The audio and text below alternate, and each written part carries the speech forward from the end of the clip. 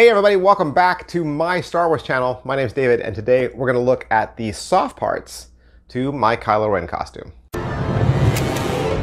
We would be honored if you would join us. Hey everybody, welcome back to the channel. We've been slowly building Kylo Ren, getting him all set, and still have maybe 2 things I got left coming. The belt clip is on its way. Gonna have that. We'll do a tutorial with that. And then I need like a pouch to carry the voice changer in, because there's 2 components to the voice changer. One part clips on, but the other part hangs free. So I need like a little purse or a satchel to carry for that. But I got all my soft parts in and I got everything from costume base. And I know it's not 501st, but you know what? I've been using costume base for so many different outfits. I did costume base. That was my base for Jack Sparrow and my base for Han Solo. And you know, I get the parts in and I just mod them. I just mod them afterwards. You know, I get the basic parts that I need and then I just modify them as I need them. And again, I'm not trying to build a 501st quality costume. I'm just trying to build something that's better than off the rack. I want to look. I'm actually trying to look like Kylo Ren from Disney World. That's my goal. Like, I'm actually looking at more pictures from the Disney World Kylo Ren than I am the screen accurate one, only because I think the Disney World one is, I don't know, friendly looking, and I think it's a good costume. So I'm kind of doing like a hybrid between the film and Disney World. So I actually have my pants on already because I didn't want to show you me putting on my pants, if that makes sense. And so I'm gonna scooch the camera back and maybe I might turn it vertical. I don't know what I'm gonna do. I've never filmed like full body shots of me getting dressed, but I kind of want to show you all the parts and like what goes into putting Kylo Ren on. All right, so I think I'm gonna use this. I think I'm gonna use vertical. Sorry, I know it's a weird way to film, but at least it's keeping the whole costume in line. Otherwise I'd have to keep pushing the camera back further and further and further. So I already have the pants on and there's like a little pleat down the side. I also have a pocket in here. Well, one pocket. So, and it's elastic waistband. So that's kind of why they look like sweatpants right now, right? It looks like sweats. And I am not using Kylo Ren boots.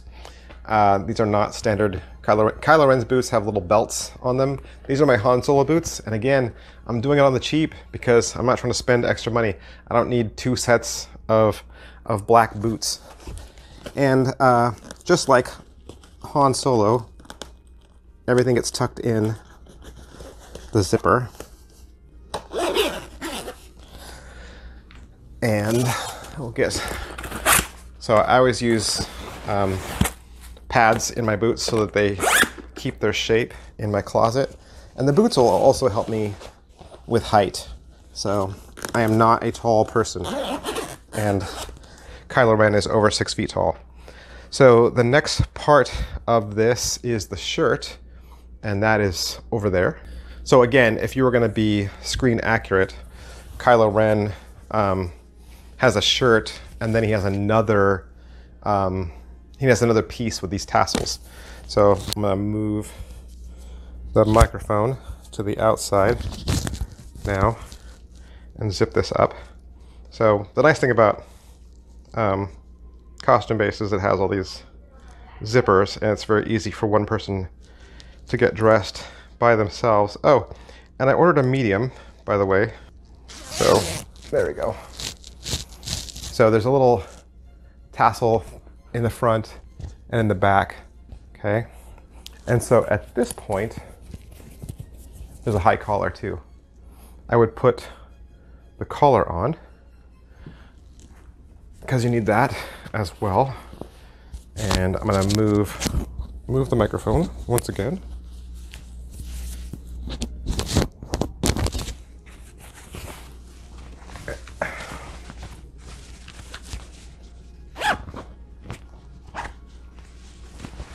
So you can just zipper that in the front and then swing the zipper around to the back and not have to worry about it. So the neck piece, like you saw from another video, this is actually something I bought independent, so this didn't come with the costume. So obviously the boots and the neck piece are not costume base. The next part is the outer tunic. And this outer tunic has the hood attached. If you were going to get a 501st accurate costume, the hood would not be attached. I had some trouble with the original outer tunic. So this outer tunic I bought separately because the original medium didn't fit me. So this outer tunic is a small.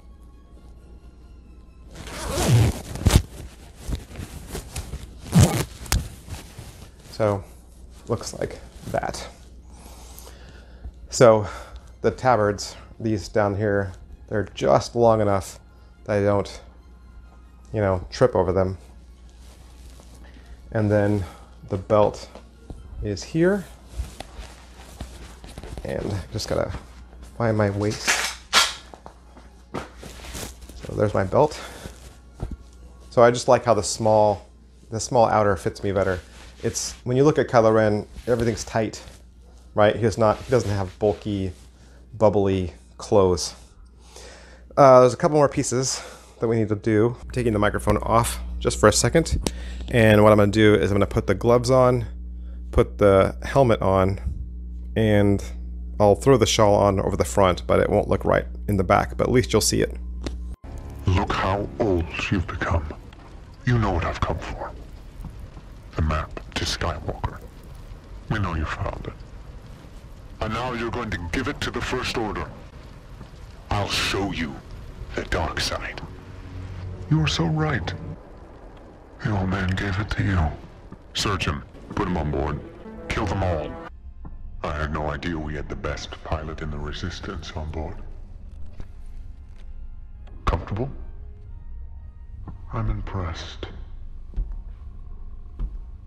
No one has been able to get out of you what you did with the map.